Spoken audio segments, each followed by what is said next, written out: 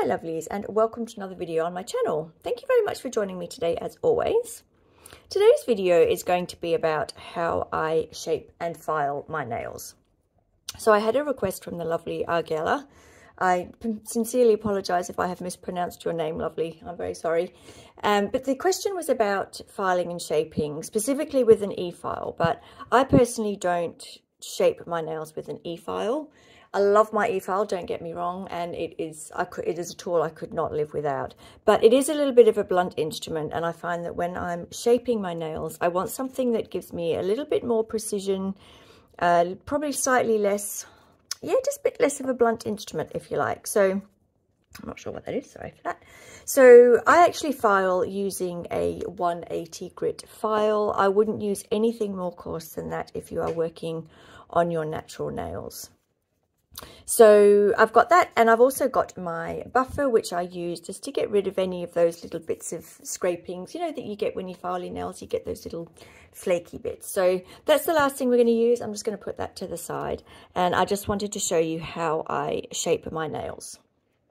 So the question was specifically with a rounded shape, and so that's what we're going to do. That is generally what I do with my nails anyway. So to me, when you're shaping your natural nails, if you've got extensions, you can shape however you like. You could go for your life. When you've got natural nails, and yes, I do have a gel overlay on this, but as you can see, these are my natural nails, and I only ever file when I still have product on my nails. I have very weak, bendy nails, so that's a tip in itself. If you do have very soft, bendy nails, then file them when they have product on them, because it's going to give them a little bit more structure. They're going to be a little bit less bendy and flexible. This is a rubber base coat, so it's fully flexible anyway, but it still gives it a little bit of strength that my natural nails don't have on their own. So there's one little tip for you. The other thing is basically go with, to be honest, go with what your natural nail wants. Natural nails are kind of like your hair, you know. You can fight it as much as you want, but at the end of the day, your natural hair is what it is. And unless you're going to do extensions or something like that, you're best working with it, whether it's thick or thin, dense, coarse, fine, whatever it might be. You're going to get the best out of it, and natural nails are the same. So for me, I have very bendy nails. I also have, it's probably a bit hard to see on the camera, but I have quite a steep C-curve to my nails. So what that means is as my nails grow out, they like to curl under. They curl to the shape of my nail bed, which is quite rounded. So you can see specifically on this nail, my thumbs are probably the worst for it. I get a lot of curling on the sides. So square nails just simply don't work for me. Tapered square I can get away with for a short time. So if anyone saw my video when I did my vintage nails, I had tapered squares then. But my next mani, I immediately went back to this sort of shape, more rounded or more almond shape, because this way, as you can see, these nails are a few weeks old, and I've just left them. They are weird shapes. I've left that intentionally to do this video. And as you can see, I don't have any curling, and that's because I don't have long, sharp edges here, the corners. Because if I did, this part here, which as you can see is missing or filed, that would have curled under by now. And that's just the way my natural nails are. I just work with it because basically, unless you cut your free edge off and go with extensions, your nails are going to do what they want to do. So you can do things to help, like, you know, like a rubber base gel or a builder gel, but ultimately, your natural nails are going to do what they want to do. And as you can see, mine grow out in all sorts of weird shapes and directions. Like this nail it just grows out like a weirdo. This nail's probably the most normal that I have. But if I turn my hand around this way, as you can see, my fingers just dart off in all sorts of weird directions. You know, not 21 anymore. I've had a few injuries to my hands. As you can see, you know, your hands just sort of age, your joints get bigger as you get older, all those kinds of things. So just things to keep in mind when you are filing your nails. So that aside, I tend to come in, I work from the free edge from the start. If you're filing down a lot of product, if you're filing down your nail a lot, you can just go in and just sort of blunt file like this and then do your shaping. This is the part, Argella, that you could actually do with your e-file, and I have done that in the past if I really do want to trim my nails right back, then I would get an e-file. But if you're on your natural nail, you really just want something not aggressive, something like this bit here.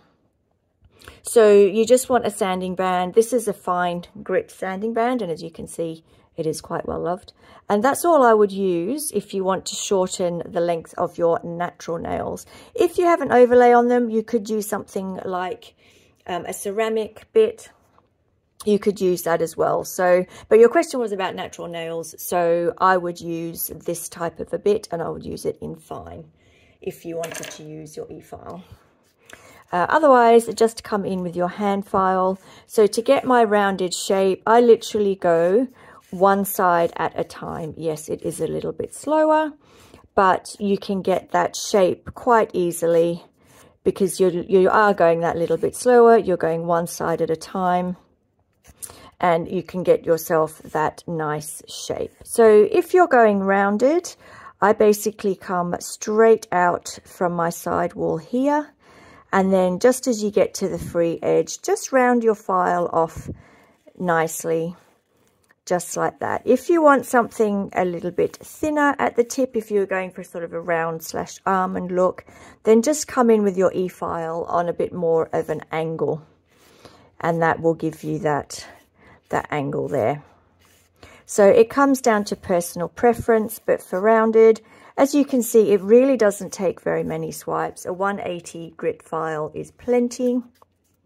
It will do the job. And these are the little sort of filey bits that I'm talking about that I come in at the end with a buffer. You can use that for that. But as you can see, you can quite easily shape that nail into what, the way that you like. If you're shortening your nail, as I said, you could file that down, but I like to keep my nails with a little bit of length to them. So we'll round this one off a little bit as well, because this one's a little bit pointy. So I'm not going to do much around my side wall area because I've already got that shape there. So what I'm just going to do is come in to my free edge, both sides, just gently work, kind of like an arcing motion with your file. You want to do it nice and smoothly, no jerky movements, and just slowly work your way around the nail. You don't need to be aggressive with this. If you're using a good quality file, it does all the work for you. And as I said, I do actually have a layer of, there's not much left on it, but I do have some rubber base gel on this nail, and I'm not applying any pressure here at all. Okay, so this nail we're going to give a slightly more pointy shape. So you can see this one we've got quite rounded. This one just going to come in on that angle that I was talking about before, towards the free edge. You want to be careful that you don't get too aggressive when you're filing your sidewall area, because you will weaken your nail in the stress area. So your work really is at the free edge of your nail. And then that will give you a slightly more pointed look. It really depends on what it is that you are going for. So this nail is a little bit almondy, so we'll just round that off. I'll round off that one as well to make them all a little bit more even. So you can see here I've got I've got a bit more of an angle coming out here than what I've got on this side. As I said, my nails do not grow evenly by any stretch of the imagination. The other thing you want to do is turn your hand around as well, so you can see what your nails look like from this side. Now, because my nails dart off, sorry, not my nails, my fingers dart off in weird directions, I'm never going to get a nail shape that looks perfect from this view and this view. It's just not going to happen for me, because from this view, my fingers actually look like they're quite straight. In reality, they're not. I'm quite straight here, and then my finger darts off to the left. That's an old sports injury. It is what it is, and I can't do much about it. So it comes down to how you want to deal with it. I personally work on the basis that this is the view that other people see, and so I like to shape my nails so that they look as nice as possible from this view. So this nail, as you can see, grows in very strange directions. It just does what it likes. So I'm going to focus more on the right side of my nail, because you can see this side sort of facing over this way. So what I want to do is angle my nail or shape it so that I'm sort of pushing the nail back towards the left there. And you can see already I've got that shape looks better. It looks a little bit less like it's warping to the right. As I said, it's just, you kind of have to work with your natural nails. Your nails will do what they want to do. You can see here I've got a little bit of a bulge coming out here, so I'm just going to very lightly, and I'm barely touching my nail at this point, because you don't actually have a lot of work to do when you shape your nails, unless you're doing something really quite drastic, unless you're significantly reducing the length of them or going from something like, you know, a stiletto to a short square. You actually don't have that much work to do. It's really about finessing, just gentle touches with your file. There's really no need to come in aggressively, because if you do that, say I come in on this side, which I'm not going to do, to be honest, because I do kind of want to keep my nails, but if you came in aggressively and just sort of filed like that, and then you stop and you file your nail, you're going to realize like, oh, you know, you've come in on quite an angle here. So it really is about slow to win, and just finesse it, get that shape that you like.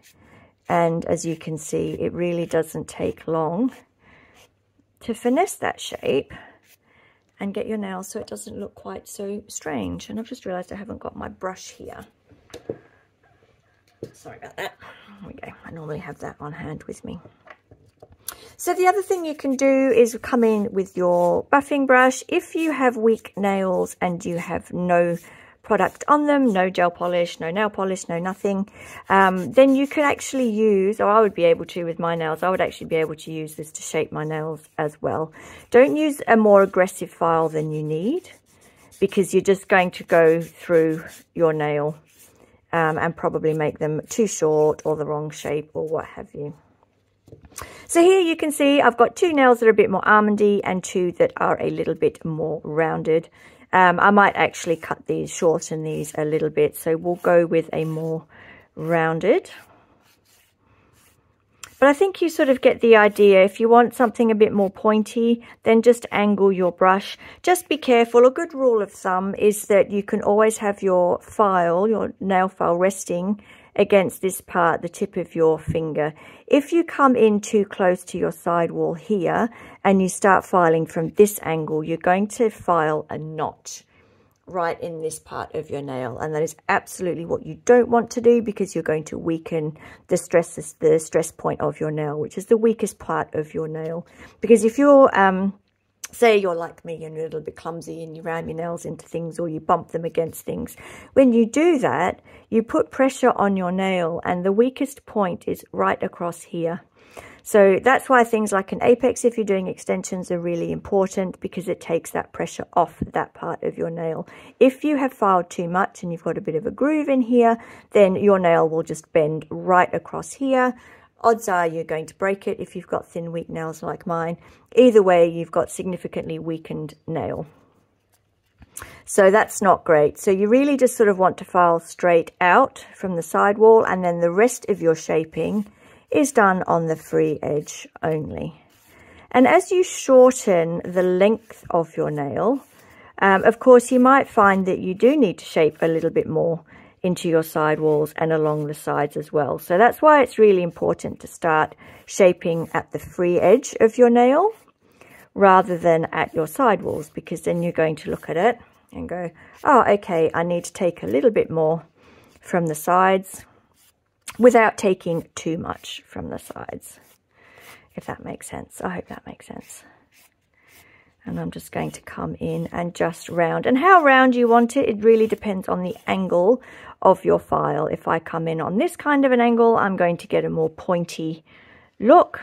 If I come in a more sweeping motion, then I'm going to get a softer look, more rounded, sort of like a wider round rather than an almond type round, if that makes sense. Okay, so again, if you've got a more pointy nail, just around the free edge. I'm not touching side walls here at all. I'm just simply working on that free edge and rounding that off. The other angle, of course, you can look at is underneath your nails as well. And as you can see, that's just gently rounding the tip of that nail. And if I come from this side, I get a slightly different view. But either way, I've evened off that end. Well, not evened it off, I've rounded it off so it's not quite so pointy. And again, it does come down to the shape of your nail and your nail bed. So depending on the shape of what your cuticle area is, you see here I'm actually quite rounded. If you look at my thumb, it's a lot squarer. Okay, so that makes it tricky with the shaping as well, because a squarish shape or a tapered square looks really good for my thumbnails, because that's because that's the shape of my nail bed. My cuticle area is quite squared off, so it's naturally going to, if you do a tapered square, it's naturally going to look really quite nice. The rest of my nails are a lot more rounded, and therefore a more rounded or almond type shape suits them really well. And you do see some people like do that. They mix up the shape depending on the nail. That's entirely up to you, personal preference. I personally prefer my nails to be the same shape. Now, the other thing that you can do in terms of keeping a hand of the length is if you put your nail file flat and stand your nails up. It's quite tricky for me because my fingers are weird shapes. So what you're looking for is for your nails to be flat along the bottom and your cuticle area to be in as rough a straight line as you can. So if you've got one nail that's particularly longer than the others, you can see there I can take my little fingernail down a little bit more. So the reason this is a good idea is most people, including myself, their nail beds are different lengths. You'll have some nails where your nail bed is longer, others where it's a little bit shorter. So if you file them all looking at the base to look like the same shape, that's all well and good. But if you polish your nails in a color, say a red or something that's, you know, not translucent, you're going to end up with some nails that look quite a bit longer than others, because when they're polished, all you see is the, you know, the nail bed to the length of the nail. You don't see the length of the nail beds, if that makes sense. So when they're a solid color, it's going to be quite obvious if you've got one nail longer than the other. And so you're basically looking, I don't think I'm explaining myself very well here, I'm sorry. What I'm trying to say is you're looking at the length from the full edge of the cuticle area to the free edge, rather than the length of your nail bed separate from the length of the free edge. You need to look at the whole length together, because when your nails are alongside each other and a solid color, that's what you're going to notice. So don't necessarily look at the back and go, oh, okay, that one's shorter than that one. If I hold the two like that, they actually look about the correct length for alongside each other. If I look just by that, I would personally take that nail down a little bit more. Okay, so my little finger needs a little bit more, a little bit less, or a bit more shortening, sorry. And my little finger probably rounds off the best of any of my nails, as you can probably see as I'm working here. But I'm going to keep checking, and I'm going to take just a little bit more off. So the nail beds on my little fingers are always shorter than my other nails. And so the nail itself, if I look underneath here, looks longer. But if I look at that, the top of my nail, then the length is actually about correct. Your thumbnails are quite unique. Obviously, they're off on their own, so it's really not that big a deal if they are, you know, that little bit longer than the other nails. I file it exactly the same way, but I file mine, or I position my thumb so it's resting on my index finger here, and I position it so that it's facing me like front on like that, and then I will file it exactly the same way as I do the other nails.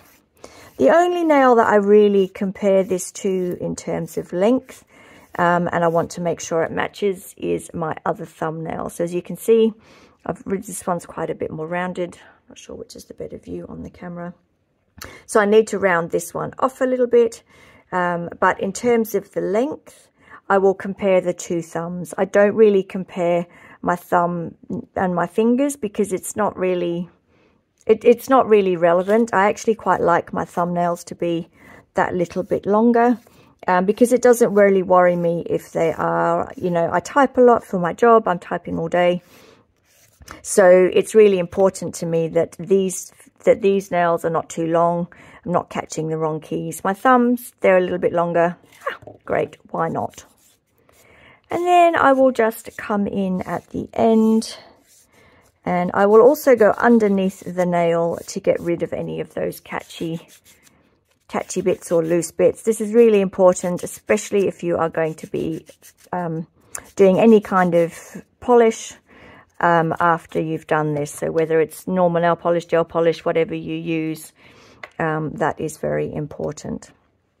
So as you can see, my two nails in the middle are probably still a bit more almond shape. That's from my previous, the previous mani that I had. I'm not too worried about that because I am going to put a design of some sort on.